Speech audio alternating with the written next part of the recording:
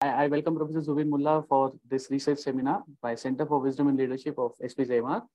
I also welcome other guests. I welcome Gopal Krishnan sir, I welcome Parigi sir, Anil Khandelwal sir, and other senior practitioners. I can see senior professors like Professor Rajan Gupta, Professor Monica, Professor Sapna, and my research scholars and colleagues. A warm welcome from CWIL of SPJIMR, and welcome to this research seminar series. Today we have Professor Zubin Mulla, who will be talking about values, the essence of leadership. Let me first introduce Professor Zubin Mulla to all of you. Many of you know him. Professor Zubin Mulla is a professor at the School of Management and Labor Studies at TIS, Tata Institute of Social Sciences. He has a degree in mechanical engineering and postgraduate diploma in business management. And he has a wide experience of consulting, management consulting and engineering design,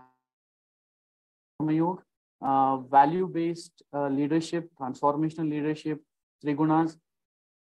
He is one of the pioneers in research in Karma Yoga. And I am very glad to host this seminar because he happens to be my thesis reviewer when I was doing my PhD at IIT Bombay. So we have a different connection, and he's always been kind. So thank you so much, Professor Zubin, to be here and agreeing for this seminar. So we'll be talking about values and leadership and transformational leadership. So I welcome him once again, and I request him to begin with the seminar. All yours, sir. Thanks a lot, Ajinkya. It's an honor to be in this esteemed audience. I see many friends, one or two students, and several people who have been mentors and guides to me in my journey. Thanks a lot to the Center for Wisdom and Leadership at SPJIMR also to provide me this opportunity. The study of values and leadership has been a common theme in a lot of my work, along with my mentor, Professor Venkat Krishna. And this was a good opportunity for me to put everything together. When we talk about leadership, just share my screen and please let me know if you can see my screen. Is the screen clearly visible? Yes, yes. Right. Thank you. When we talk about leadership, most of the conversations on leadership emphasize styles or behaviors. But behaviors are only visible manifestation. The true essence of leadership is in its values. Values are important for leadership in several ways. First of all, the values of the leader will predict the kind of leadership that emerges. Second, it will impact the extent to which the leader's behavior translates into positive outcomes. And finally, over a period of time, the followers' values will also change. And my central point in today's seminar or webinar would be that we need to explore values in greater detail. We haven't understood this subject as much as we need to if we really want to understand leadership. Over the course of the time allotted, I would like to address three questions. First, I will start with defining leadership and specifically focus on transforming leadership. Next, I will define values and how they are measured. I will also highlight how values are central in our understanding of leadership. Finally, I will share the findings of one of our recent studies, which I did with Professor Venkat Krishnan, in which we looked at newcomer socialization processes in 4 organizations to understand how we could develop leaders having the right kind of values. If at the end of this talk, several of you are in the beginning of your research journey and role, if some of you decide to take up research in the area of values and leadership, then I think my purpose will be served. So let us first start off with our understanding of leadership. Leadership is a very misused and sometimes even abused term, and it can mean many things to many people. In management practice and research, the term leadership is used to mean very, very different things. One of the most common usages of the term of leadership is about occupying a position. So people who are in senior management roles are termed as leaders, and whatever they do is termed as leadership. So there's an entire academic discipline, upper echelons theory, which talks about, and even strategic leadership, which highlights all actions of senior management, whether making strategy or supply chain strategy or anything that a person in top management does is called leadership. That is not going to be the definition that we will be using in today's conversation. Leadership is also used to indicate high amounts of personal achievement. Someone who does very well for themselves, achieves great career success or any other kind of success is often hailed as a leader. That is again a definition that we are going to move beyond, not looking at that. If we look at both these definitions, they focus on the individual, the person, and what that individual does. The next two definitions that we talk about will now include others. So for example, another way of looking at leadership is about bringing about some kind of change in a group or a team. And one of the ways in which we talk about leadership is about exercising one's authority to bring about change.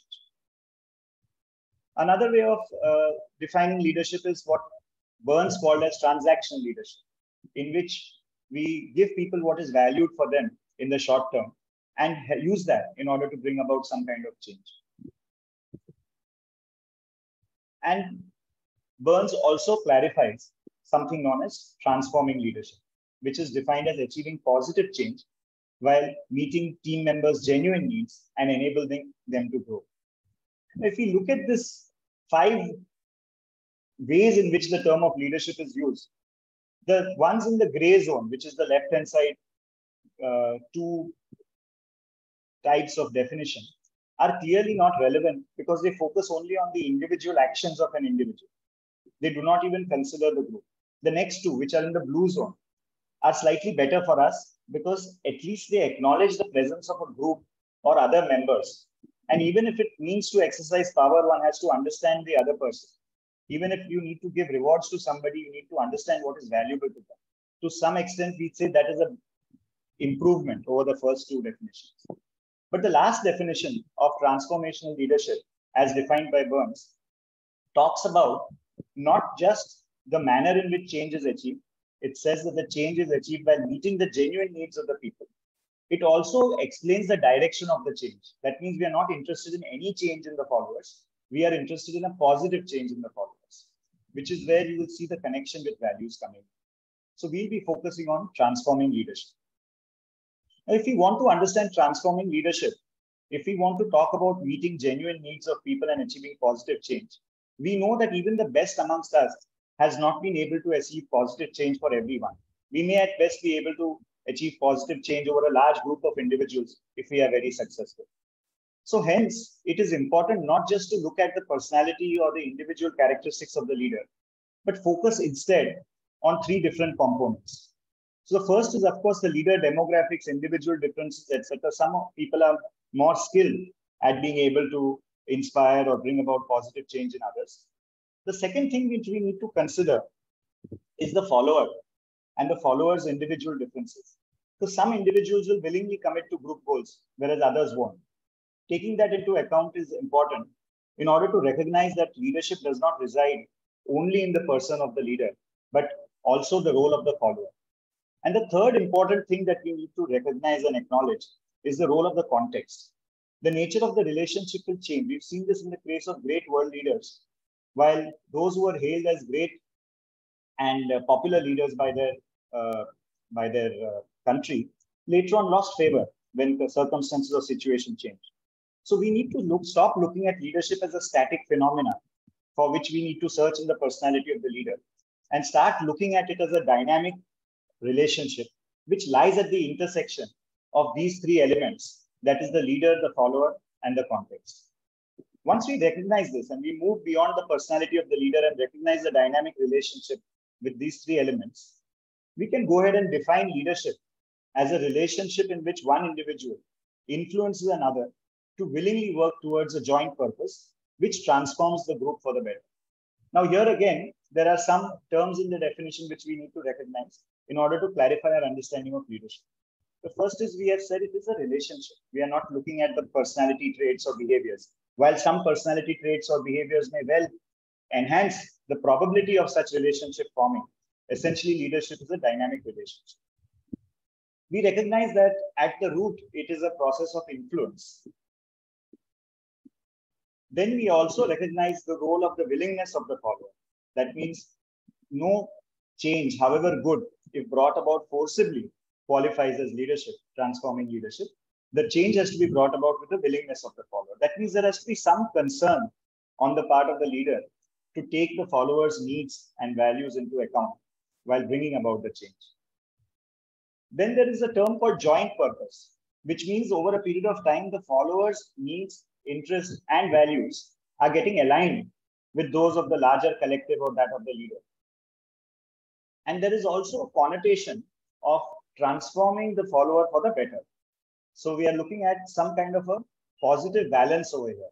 It's not just any change that we are looking at, but a change for the better that we are looking at. So these are all several areas where values can play a role, and we'll see how some of that happens. The next thing we need to look at is what are values. Now, if we look at all that we know about the world, it can be largely, largely accounted for by belief systems. So almost everything that we know about the world is a belief. Some beliefs could be validated easily and some beliefs cannot be validated. There are three types of beliefs that we have. There are descriptive beliefs, beliefs about ourselves, beliefs about others. Good example is the sun rises in the east. This is a descriptive belief. Some of our beliefs are evaluative beliefs, where we believe something is good or something is bad. And the third kind of beliefs are prescriptive beliefs. So children must obey their parents, a good example of a prescriptive belief. It is these prescriptive beliefs that we call as values. Values have a certain oughtness to them. Oughtness can come from moral implications. It can come from aesthetic implications. It can come from prudential implications. That means we may say that I ought to do this, or this ought to be the way things are because it is the right thing.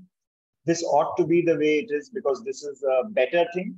This ought to be the way things are because it is more efficient. So the reason for the oughtness could be different. It could also be tradition. A value is nothing but a conception of how something ought to be. Rokic in 1968 defined values as a belief that a specific mode of conduct or end state of existence is preferable to alternative modes of conduct or end states of existence.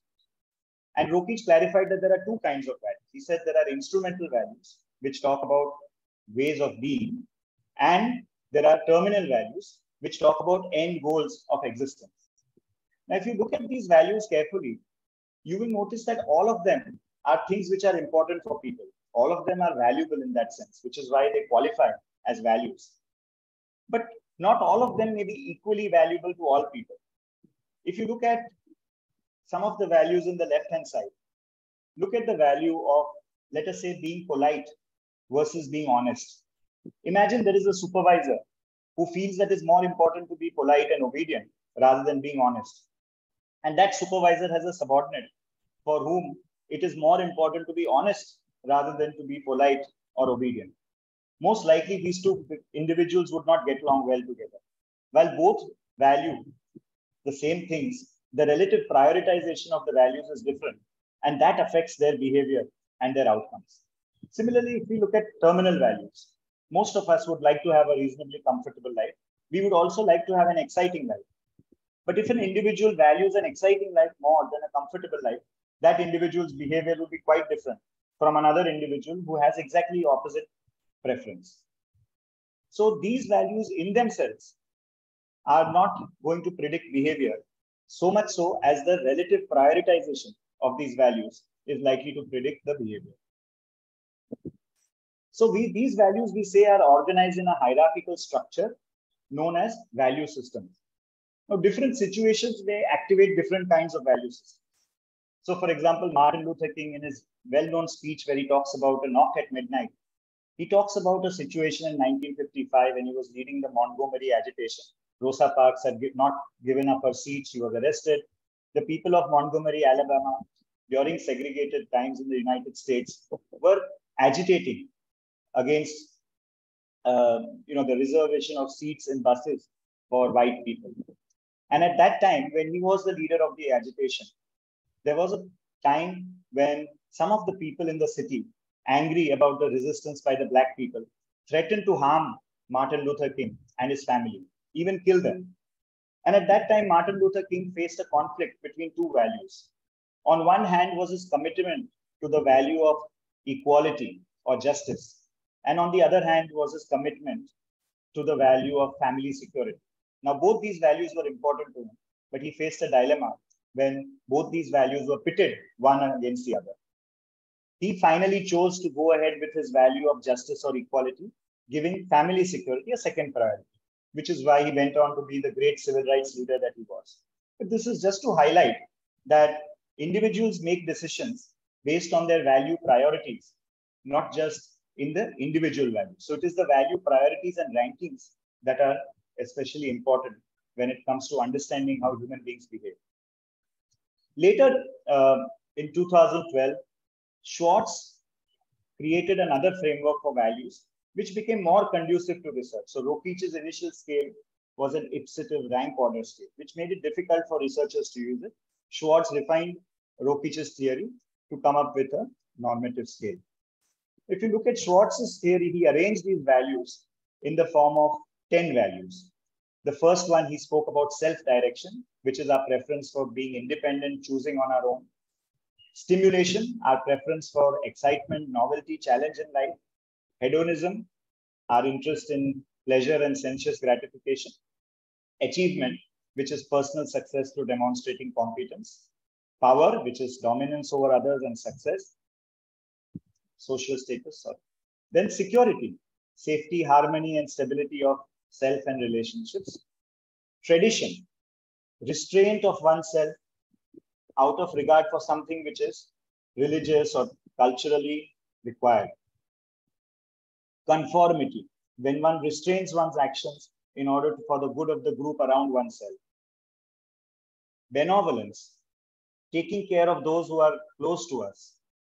And finally, universalism, which is concern for nature, humanity, animals, everything. So what we find over here is that in these 10, he could capture all the values that are important to people. The other innovation that Schwartz did was to arrange these values in a manner that values which were similar to each other were put close to each other. So for example, you notice that conformity, tradition, and security, all which talk about conserving, protection, etc., are put together. Conformity and tradition are especially close because both of them require us to restrain our impulses for the sake of either one's immediate environment or for the sake of some abstract tradition that one values. Benevolence is concern for one's fellow beings, immediate family and friends, whereas universalism is concern for a larger collective. Then if you see on the left-hand top corner, you have self-direction, stimulation, hedonism. All of these talk about doing something for oneself, doing something new, trying your own path, and so on. And achievement and power, again, are clustered close to each other. So with this kind of an arrangement, Schwartz was able to then further classify these values along two main dimensions. The first dimension he called as self-enhancement and self-transcendence. So if you look at universalism and benevolence, it's talking about concern for others, which is why he called this as the self-transcendence domain. And if you look at hedonism, achievement, and power, he called that the self-enhancement domain. The other two domains that arise as a result of this particular classification are openness to change and conservation. So essentially, along two dimensions, these values can be then further simplified. Now, if you look at this particular framework and go back to our definition of leadership as a relationship in which one individual influences another to willingly work towards a joint purpose, which transforms the group for the better. So here, one of the things that needs to be understood is what do we mean by better or worse? Now, most cultures recognize that when we talk about transforming somebody for the better, it is about having that individual be better integrated, to having that individual have concern for others more than concern for self. So usually we look at any model system, it's about having more concern for others than having concern for oneself.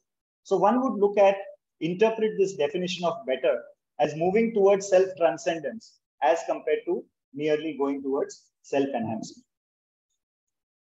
Another way to look at it is that what kind of values would one want in a leader? Would a person with high self-enhancement values even desire to take on leadership? what kind of leadership would that person exhibit? Would that individual have concern for others? So Burns' theory of transformation leadership kind of indicated that individuals with high amount of self-transcendence are more likely to be seen as leaders. Also, over a period of time, when followers are transformed, they move along the line of self-transcendence. Over the last couple of years, there have been studies which have tried to validate these two propositions of Burns. One is what kind of values in the leader make it more likely for leadership emergence.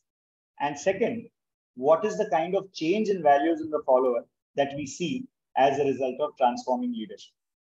So studies have shown that transformational leaders give more priority to values such as a world at peace or being responsible, which are other-oriented values. Similarly, charismatic leaders by Sosik in 2005 showed that charismatic leader gave high priority both to self-enhancement and self-transcendent values. Now, this was an interesting finding.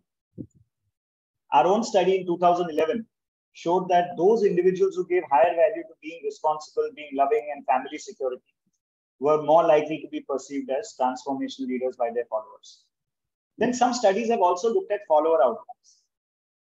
So Shamir and others showed that over a period of time, as a result of impact of transformation leaders, followers were more likely to demonstrate sacrifice. Followers are more likely to internalize the organization's moral values. Followers are more likely to develop a collectivistic orientation, again indicative of self-transcendence. Followers are more likely to give priority to values such as self-respect, being honest, ambitious, a lower priority to hedonism, pleasure, etc. With regard to the context also, there have been interesting studies where people have shown that individuals who represent the group's values are more likely to emerge as leaders. So when a group has a certain way of thinking, any individual who is prototypical of that group, it is more likely for that individual to emerge as a leader. Now, we've already said that individuals with high amounts of self-transcendence are more likely to emerge as leaders. We've also said that over a period of time, moral development or growth is seen as moving towards self-transcendence. So now the question is, organizations face this challenge when an individual comes from a traditionally, from a student stage, moving to a corporate stage. How do we get that individual to imbibe self-transcendence values? If we want to develop values, how do we move people from achievement and self-enhancement values, which they bring in as a result of their education and socialization, to more other-oriented, team-oriented, organization-oriented values? The most common process for this is organizational socialization. So we sought out to study this process of organizational socialization. So we looked at 4 organizations and we have 4 studies, and I'll be sharing that with you. In all these 4 organizations, we studied people at different time periods. In one case, it was a classroom training. So we studied it immediately after the classroom training to see if the classroom training had any impact. In study 2 and study 3, it was both on-the-job training. So we studied them after a larger period of time. On the job, is there any change in the values of people, and in what direction is that change? And in study 4, they had a very systematically arranged, structured job rotation, alternating between class and field. And they also had some elements of service learning. So the objective was to see how values changed in each of these 4 organizations, values of newcomers. So in the first organization, we found this organization had a 1-month classroom training. We found that after 1 month, there was more convergence or similarity in values amongst the newcomers. That means people came in as a heterogeneous group, but after 1 month, they became more like each other, more similar to each other. Now, was this similarity that happened in direction that the company wanted, or was it in the opposite direction? Was the next question that we wanted to check. Interestingly, these individuals over a period of 1 month started giving more importance to hedonism, power and tradition values, and less importance to security and universality. This means that the movement or the shift was from self-transcendence to self-enhancement, which does not seem like a good, so to speak, change if we keep the Burns' theory of transformational leadership in mind. In fact, the change was so drastic that for 70% of the individuals, the value hierarchies on the day of joining could not reliably predict the value hierarchies a month after them being on the first job. That means the correlation was not significant. You would not say that this is the same person. So huge change in values over a period of just 1 month. So if you see the spider diagram, it kind of represents the change in values. The red line indicates the values after 1 month of training, whereas the blue line represents the values before training. So you notice values like benevolence have dropped down, values like power have gone up, and hedonism has gone up. Universalism has also gone down. I have put a representative value ranking on the right-hand side. This is just representative. Now imagine a human being for whom universalism is more important than hedonism. That means in that individual's ranking, universalism is more important as compared to hedonism. After the training, that individual's values would have been changed, such that for that individual, then hedonism would be more important than universalism. So this clearly shows a shift which is not in the intended direction, even from the company's perspective.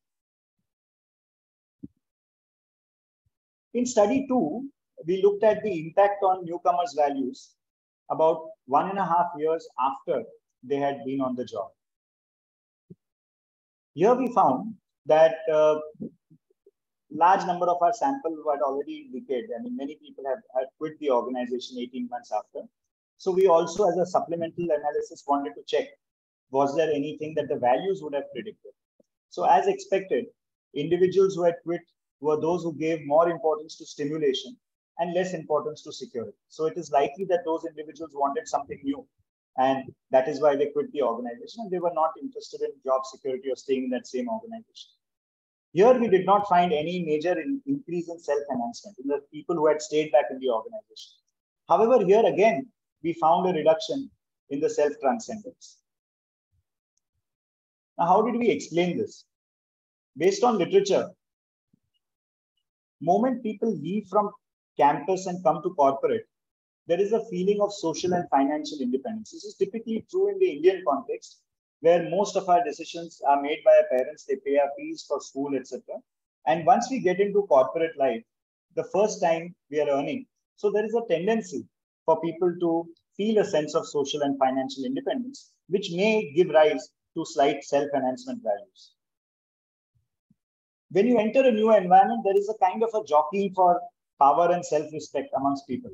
Everybody has come from different places. Each one of them wants to establish themselves. So it is likely that this trigger for self-esteem could have led to an increase in the self-enhancement values when they entered a new environment.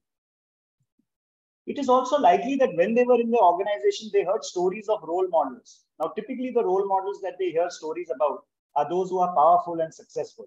And it is likely that these individuals want to emulate those people, and hence they themselves increase their self-enhancement values. We also found that studies had documented something called as loss of idealism. Loss of idealism happens in several professions. So professions like medicine, legal profession, these were studied. And it was found that when people enter these professions, they have values of service, taking care of people, looking after people, and so on.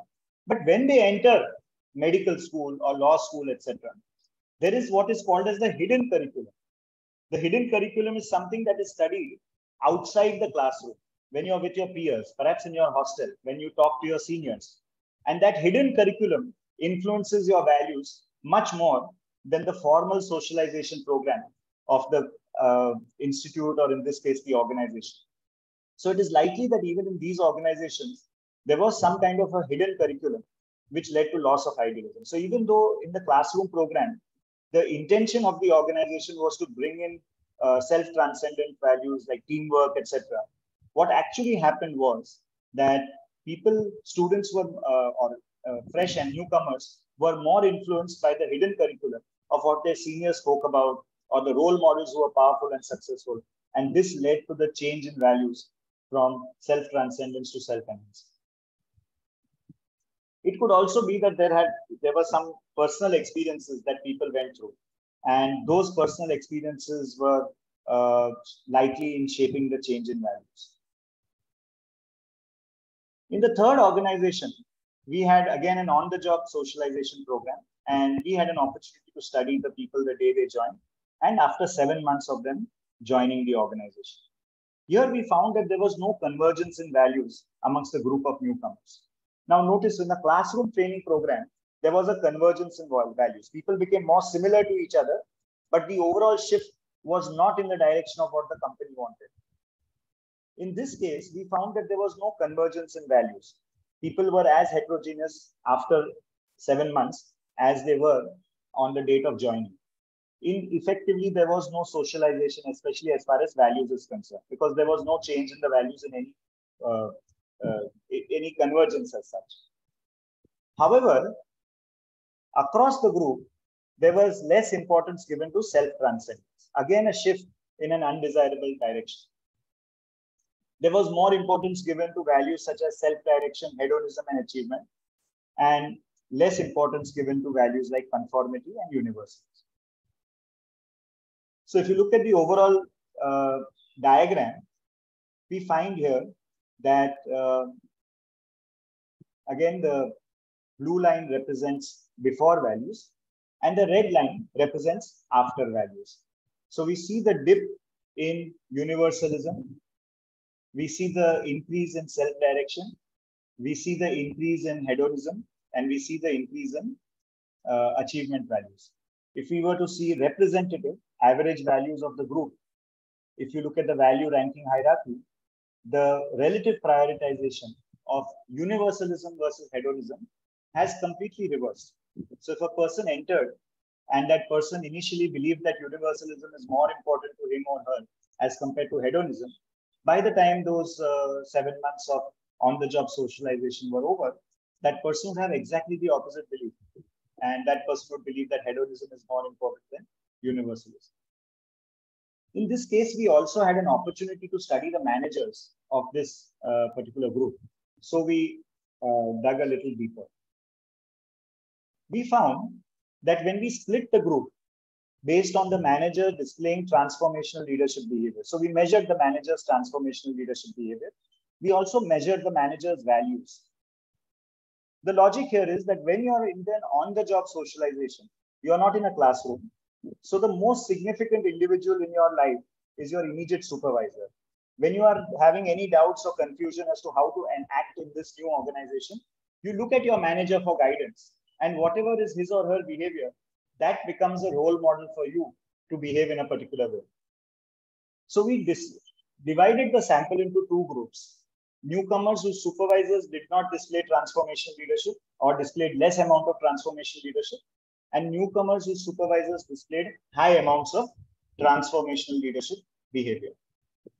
And we found a very interesting pattern over here. So if you look on the left-hand side, newcomers whose supervisors did not display transformational leadership, you find that benevolence values have reduced, achievement values have increased, power values have increased. This is just what we had seen in the classroom training and in study 2 in the on-the-job training.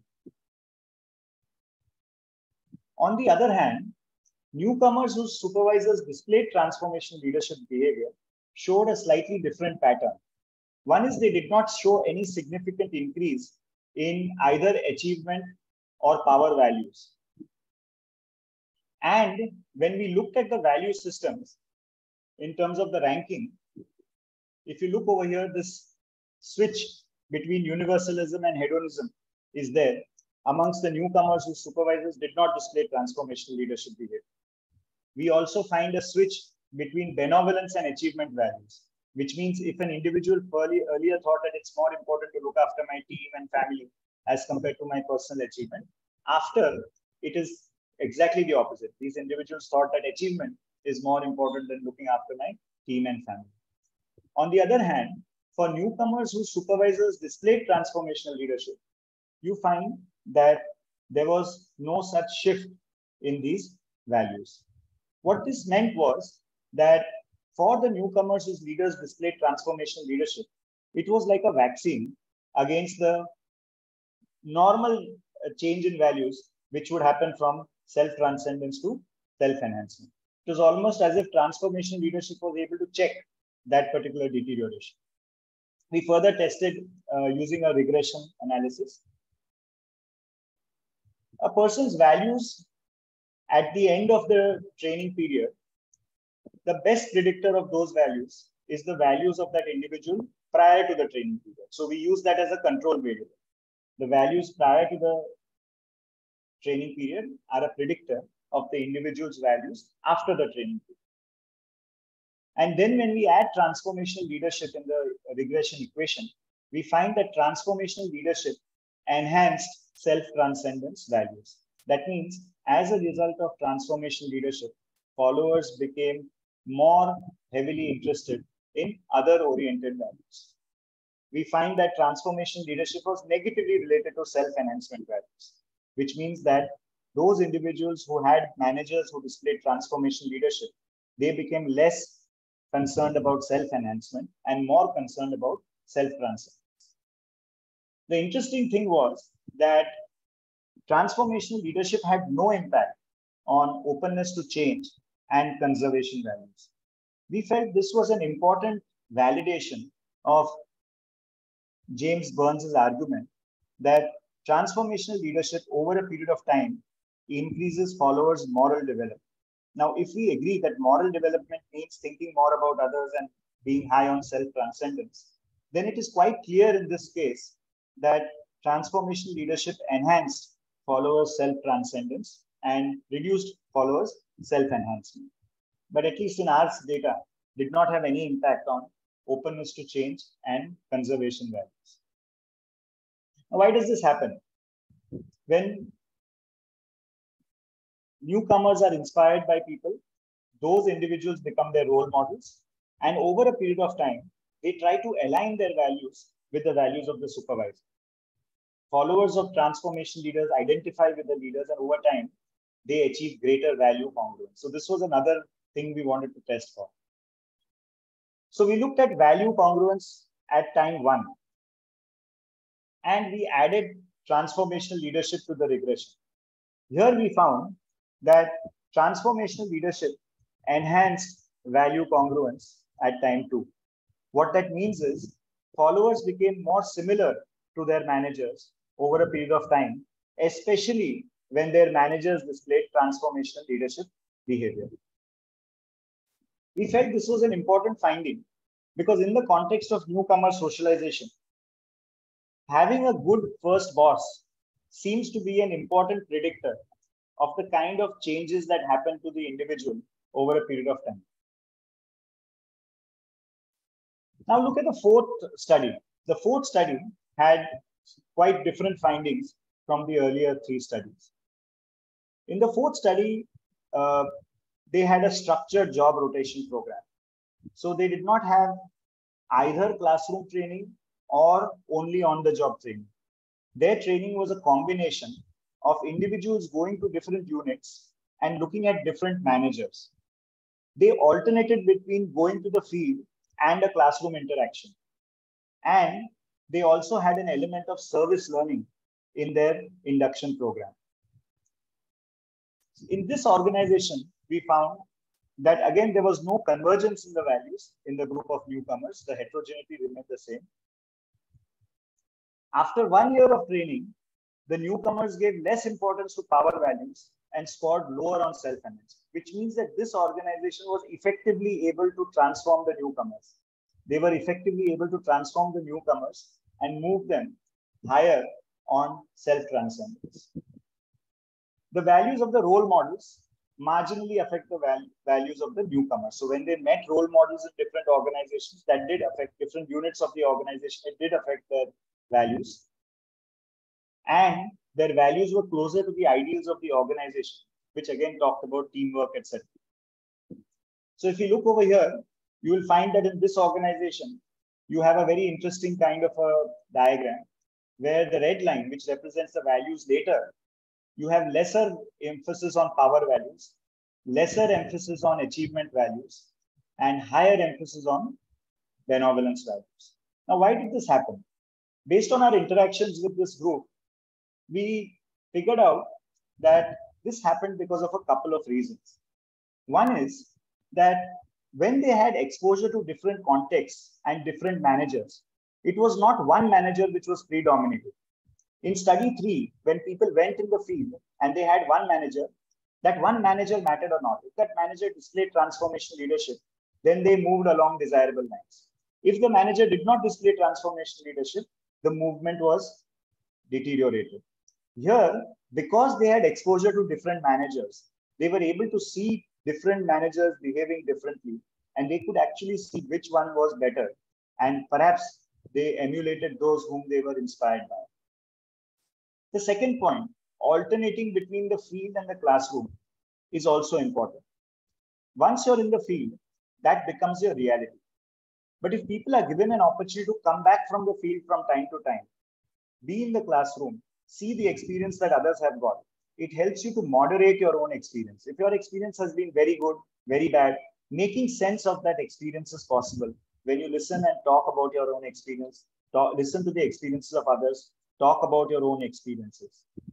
And the last one is service learning. Now, this has been found in several other studies also, that working with underprivileged people, working with NGOs, etc., is one of the best ways of enhancing self-transcendence values.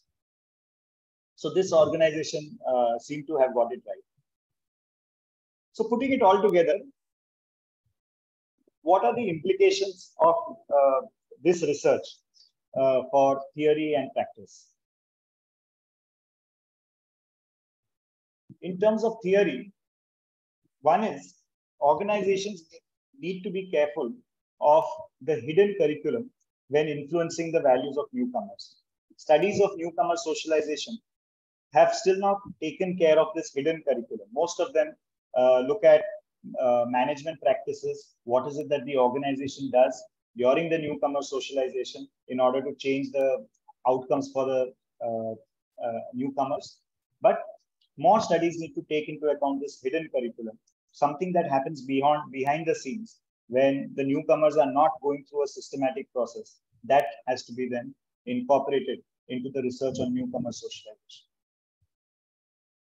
Impact of the supervisor's transformational leadership behavior on newcomers' values and moral development, I think, is an important theoretical implication. More studies need to look at this and refine it further. In terms of practical implications, when we design newcomer socialization programs, at least based on my study, the best mix seems to be on the job and classroom alternating, so that people can make sense of what is happening on the job, and the classroom can be used in order to give them perspectives and frameworks, coupled by service learning. And the last practical implication is enhancing the supervisor's transformational leadership behavior will go a long way in positively influencing newcomers' values. Just as one would not put one's children in the hands of anybody else except someone who you trusted, organizations must take particular care. Some organizations do it, but most of them don't think too much. If organizations want to develop leaders for the future, one of the best ways to do that is to ensure that the newcomers are allotted to supervisors who are likely to display the right kind of values and the right kind of behavior. It is only then that they will be moved along the self-transcendence or the direction that you want them to go. So finally, there are some questions which need further exploration, because this was a very small study, not a very large sample, but more studies need to be done in this area. One of the things that we need to look at is, what is the role of an individual's values in predicting leadership emergence and leadership effectiveness? There is a tension between self-enhancement values and self-transcendence values. If we go back to the definition of leadership, one of the things we talked about was influencing others. So there has to be some extent a concern for others. But to even get into a position to influence others, one needs to have some kind of self-enhancement values. Imagine a person who has got only self-transcendence values and no self-enhancement values. I feel it may be difficult for that individual even to reach a leadership position. So this is a paradox. Now, most of our studies have been quite linear. where we are measuring only one value at a time. But a combination of these two values at a time to be measured is something that any new study should anticipate. Another thing that we should perhaps look at is a temporal separation between the values. So it may not be true that the same value may be important across the career of the individual. And in the initial stages of the career, it is likely that some amount of self-enhancement values may actually help the individual to grow in their career and reach a position in which that individual can influence others.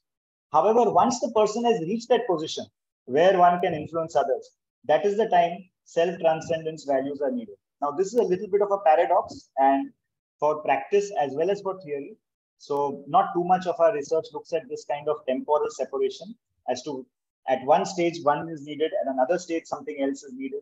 So if we could do that kind of a longitudinal study where we see how the values, different values are needed at different stages of one's career, then perhaps we could be able to see this. We also need to look at mechanisms of value change in team members. What is the process by which leaders change the values of the followers?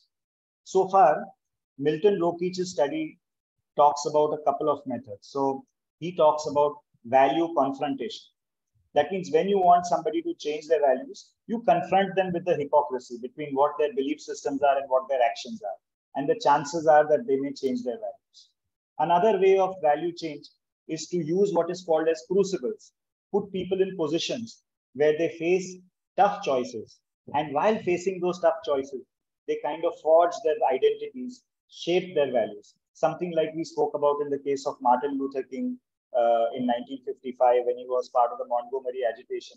And he was forced to trade off between his family and his value of equality and justice. And by choosing the value of equality and justice in that particular dilemma trade-off, he became more convinced, he shaped his identity as a leader in that context. So organizations can create such kind of crucible experiences, may not be of that level of severity, but of smaller severity, where potential leaders are put through such kind of tough dilemmas or decision-making, where they kind of shape their values.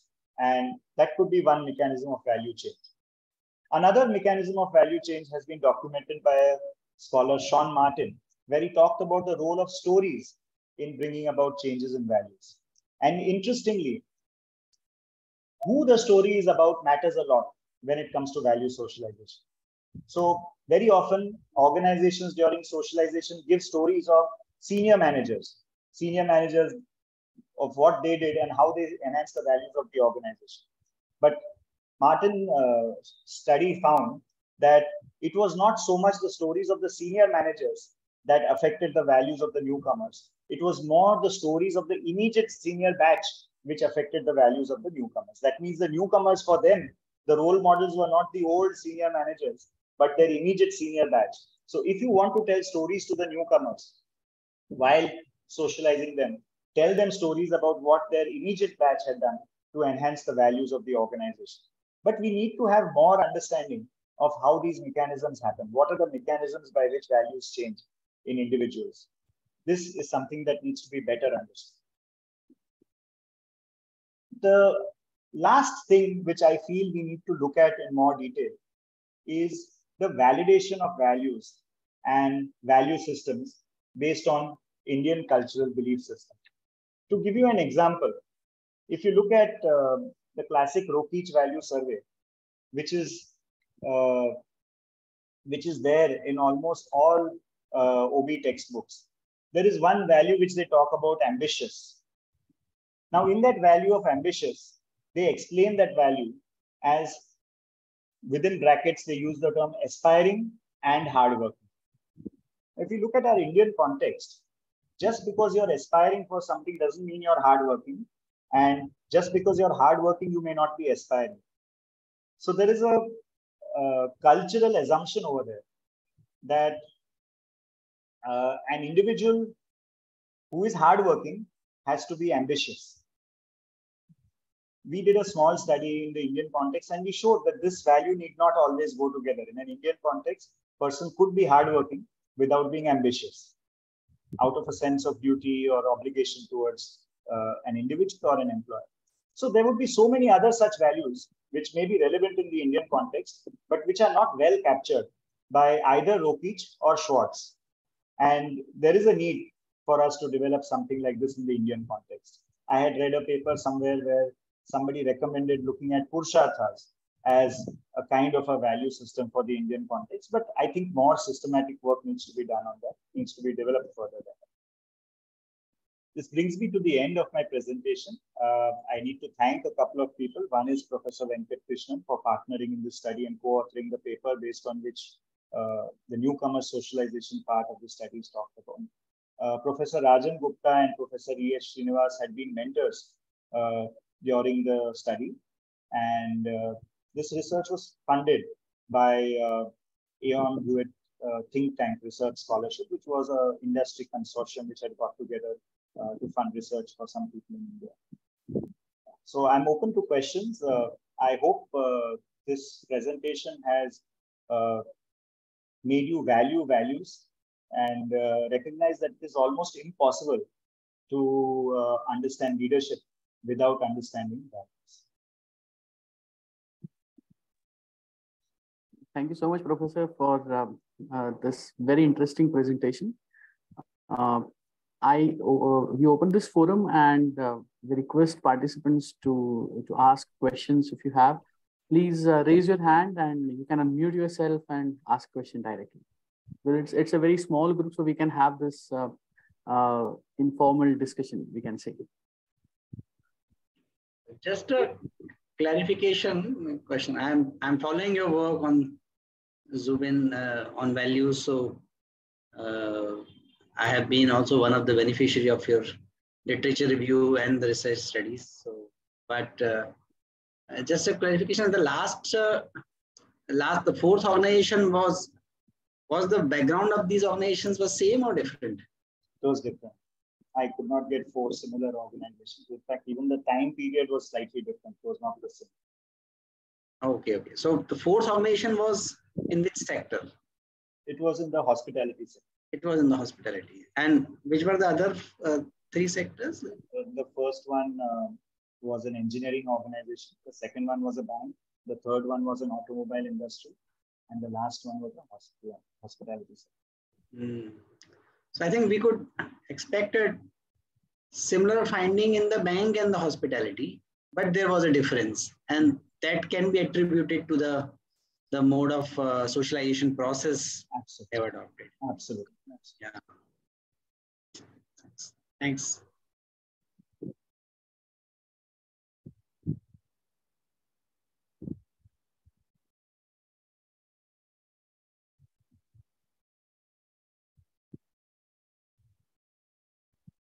Anybody would like to share? Yeah.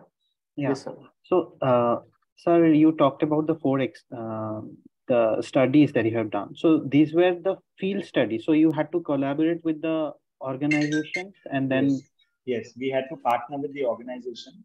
We reached out to them. They gave us permission. In most of the cases, we collected data on the day the candidate had joined the organization, on the first day the candidate joined the organization. And then after either 1 month or 7 months, depending on what was feasible at that time. Okay. And what was the size of participants for the studies?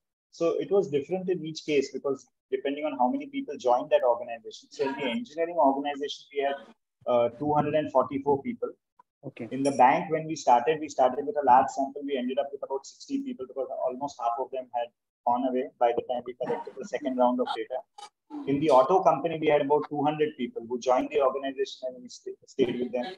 And in the hotel and hospitality industry, it was 45. Okay. Ajinkya, can I ask a question? Sorry, am I supposed to put up my hand? No, please ask. No, yes, no. It's a very small group. It's a very small group. Please ask. Zubin bhai, have you written this up as a paper? Yes. Which is common people like me can understand and not academically high qualified people. You know, there are at least 2 people here, my good friend Anil Khandelwal, former chairman of Bank of Baroda, and Dr. myself. Khandelwal is academically qualified. Yeah, but I said his name as an intermediate between academic people and my.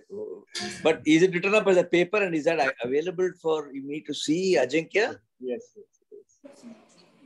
You'll possible to circulate it. Yeah, sure. Okay. It is open access actually. Okay. Ajinkya will help me with that. Okay. Thanks a lot. Yes, appreciate it. Maybe you can put up the reference as well here in the chat box. Pardon? Ajin can put up the reference of the paper as well. Yeah. And directly it's an open access. Zubin, can I ask a question? Yes, of course, sir. Please ask. Wonderful to see you here. So, are you able to see me? Yeah. Very well. Okay. So, from a, I'm in the category of Gopal. We are practitioners, and practitioners have different sets of questions. One thing that I have found that looking at people who work with us, that the values are not stable. They keep changing. I found a couple of guys towards the end of retirement, the value shift is very dramatic. That there are anxieties with regard to settling down. There are anxieties with regard to many other commitments. And towards the end of career, in financial industry, I found people become vulnerable to many enticements. I've seen some of them maintaining certain degree of value system, the highest level of integrity, honesty, but the retirement period is a slippery slope of values. And especially in public enterprises where the top management gets paid very less, meagerly. And then when they have to compete post-retirement, they're concerned for maintaining certain standard, maintaining. So in some cases, these things. So what is it that for 50 years, 55 years, someone maintains a certain value system, and then because of security, safety, and other things, people try to, and then there are opportunities that can really entice. So is there, has your research found out that at what stage of life the value gets really get fixated like a nut and bolt that you can't move from there, or they are always, I don't know whether you understand what I'm talking about. Yeah, I got what you said. So most of the research talks about values as being relatively enduring. Mm-hmm. They are relatively enduring goals of life. Yeah. That is one thing. The other thing is that these relatively enduring goals, they do change during significant life events. Significant life events are usually, let us say, death of a loved one, or for example, a drastic change in one's life situation. Let us say moving from organization, moving from campus to corporate, or retirement could be one such stage in one's life.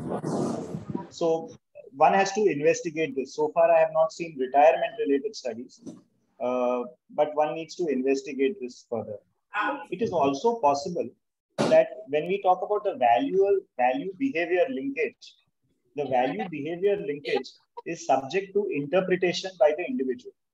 What that means is, whether or not you interpret a situation as impacting your values or not, depends to what extent you will act in that direction. Now, sometimes, let us say I am used to traveling without tickets. And then you, who are my friend, you tell me that, Zubin, you are otherwise such an ethical person. Why is it that you're traveling without ticket? Now, that situation of traveling without ticket, which I used to do almost automatically, now I have started interpreting it in the light of my values. So between values and behavior, there are many in-between things. So one is this interpretation. The other thing, which is which comes in between values and expression of values in terms of behavior, is external control. Sometimes what happens is when the external control is very high, you cannot express your values. Suppose I'm in an organization which has a very strong culture, then my values will not find expression. When that external control is removed, that is when my values will find expression. In the retirement case, I'm guessing that could be one thing.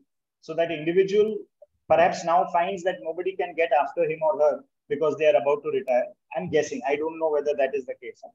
And that could be one reason why now suddenly they're expressing their values. This could be one. Another thing could be they could have come to a realization based on the life stage, maybe funding the children's marriage, maybe funding the children's education, maybe some other event may have happened when that person at midlife starts reassessing what they have lived their life, and maybe a sense of regret or remorse at having spent their life in that organization or having felt that that organization has let them down, looks at this as a particular,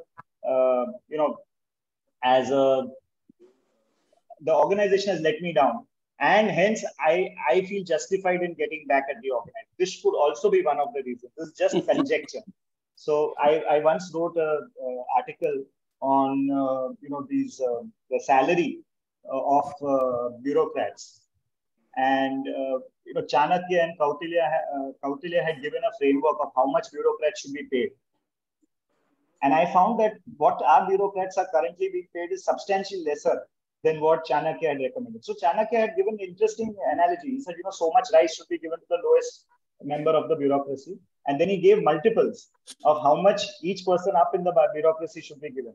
And if you see what our bureaucrats are paid today, is substantially lesser than that. And of course, it's substantially lesser than the corporate sector also.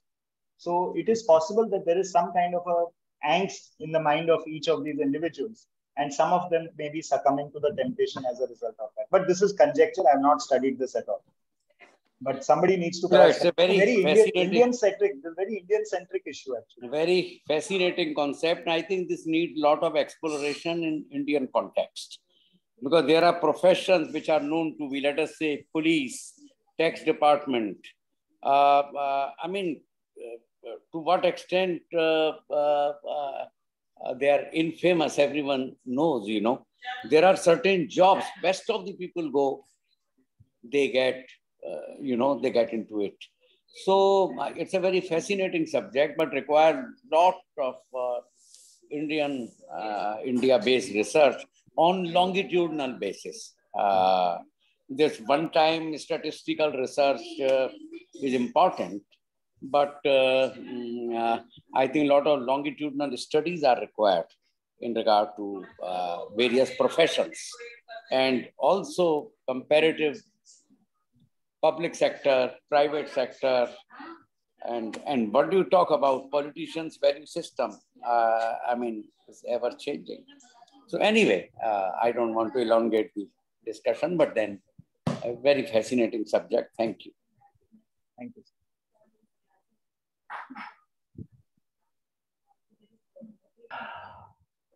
Hello, sir.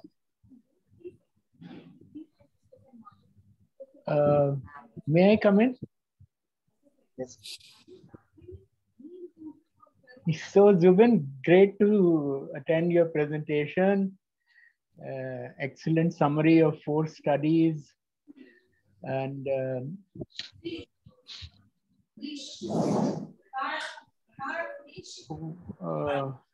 I'm not able to see you, Zubin, now. What happened? I think phone, so it may be showing only a few of the. Okay. So, however, I do wish to make a comment that what you have presented is hardly about leadership, except in organization 3, where one may say, okay, there was at least a manager who came into play. Otherwise, I don't see your studies really studying leadership. They are only studying values in the Indian context, and especially the entry level. And so that to me Professor, you're right. This latest study which I shared talked about newcomer socialization. And out of the 4 organizations, I could collect data on the managers only 2 of the 4, organization 3 and organization 4. Okay. There is another study which we published in 2011, where we looked at the values of the manager and the values of the follower. And, I have read that. I am familiar, thoroughly familiar. Yes. So that is one in of that the best, paper, we had looked one of the earliest studies on transformational leadership in India. Your paper was. I am an admirer of that paper. So that we had done earlier. This we looked at the newcomer socialization, and only 2 of them we could get data from the managers. Right. Okay, that's all. Thank you. Thank you. Sure. Okay, I have one question.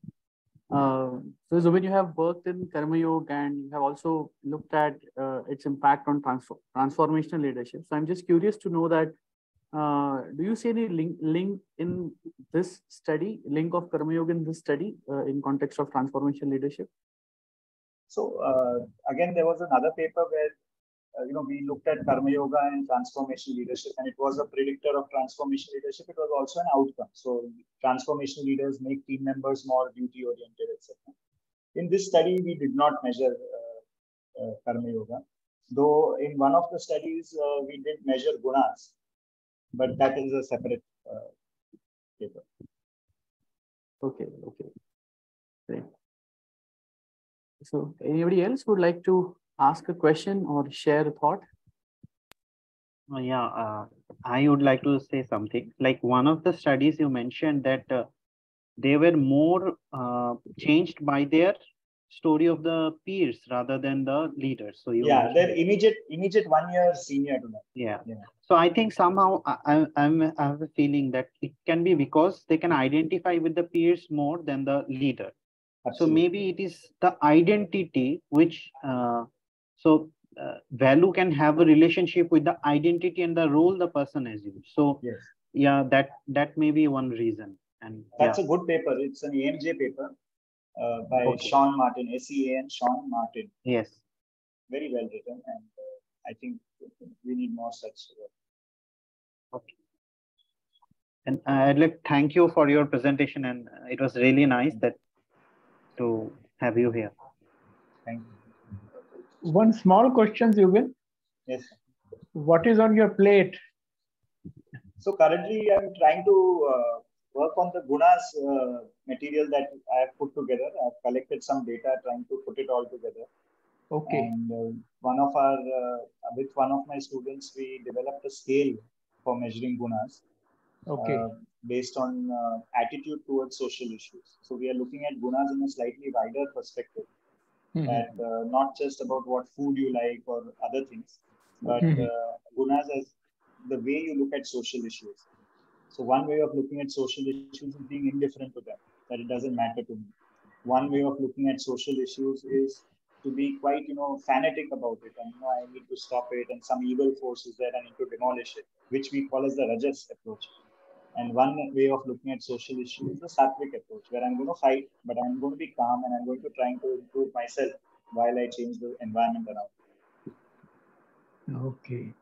That reminds me, Zubin, I don't know, since you're working on this, one of my favorite books, its title I remember, I forget the name of the author, Tempered Radicals.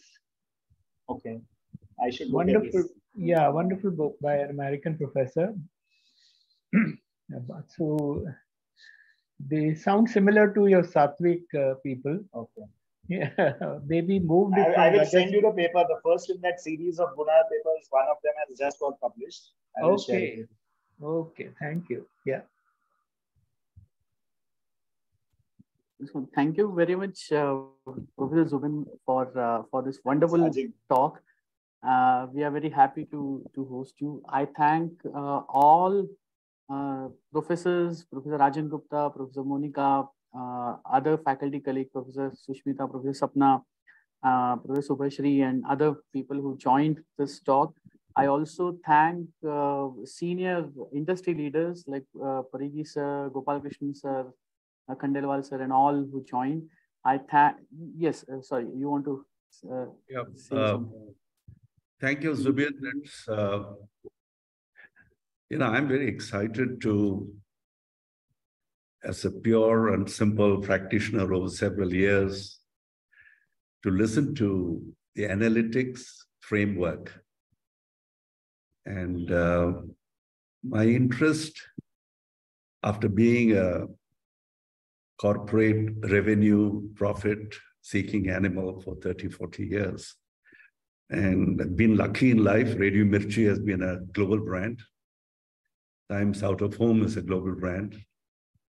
Companies I started within the Times of India from scratch, the underdog to the superdog. Okay.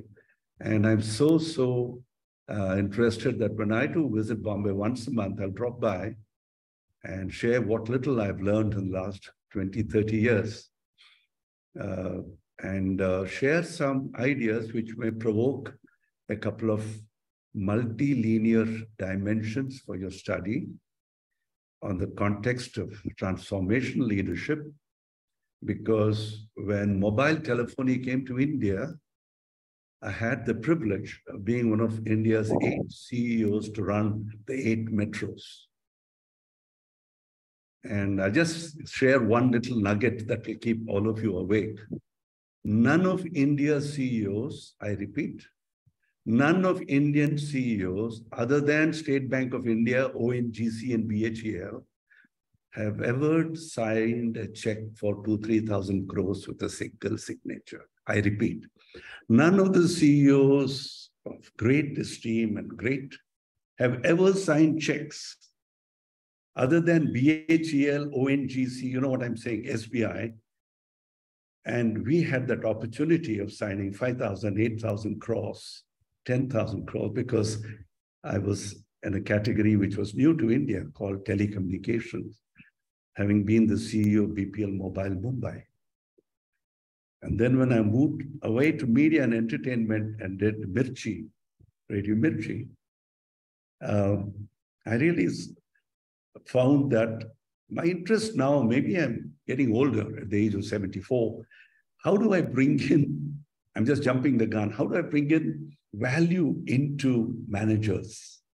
Is something I'll come and call on you sometime whenever convenient and share these dimensions, because that's the reason when one of the scholars from the institute said, wow, Mr. Parigi, you should attend this. I said, let me attend. And believe me, I'll track what you're doing. Sure. And share some ideas. I hope it can help in a multilinear framework. And my other suggestion, if I may be permitted, and I'm very new to all of you, is that the age of the leader, demographics and background, the age of the organization.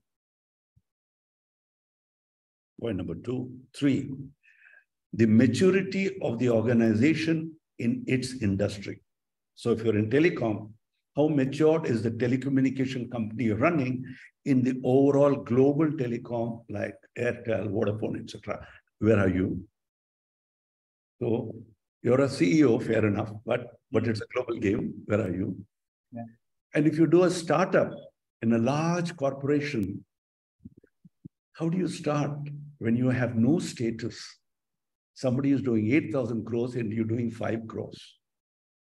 So how do you attract talent? And what is that kind of leadership to ensure attrition is lowest in the industry and maybe in the world in media? Mm-hmm. So I think I can only share what I know. Sure, we'll be happy to connect. Yeah, it will become multilinear, as you rightly said. So I feel that this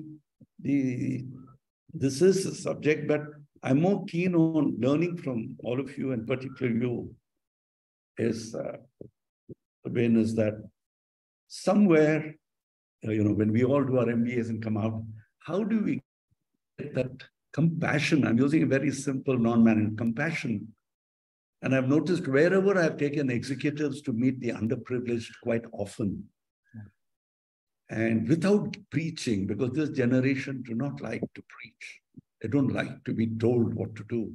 But when you start taking them on these rural trips, which I think many organizations do, I do see a thoda bahut asar padta hai. There's no question. That is what this study also showed, the service learning.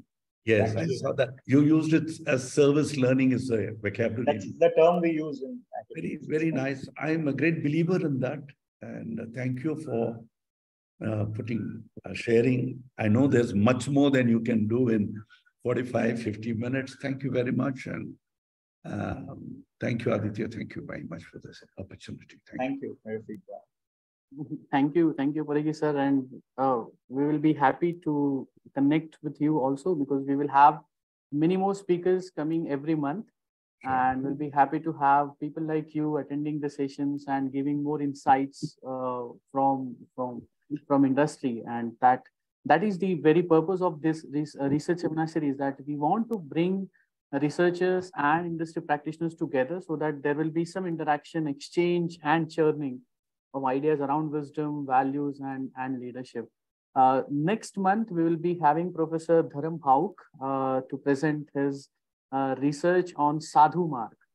He defines Sadhu Marg as an Indian way of living and leading.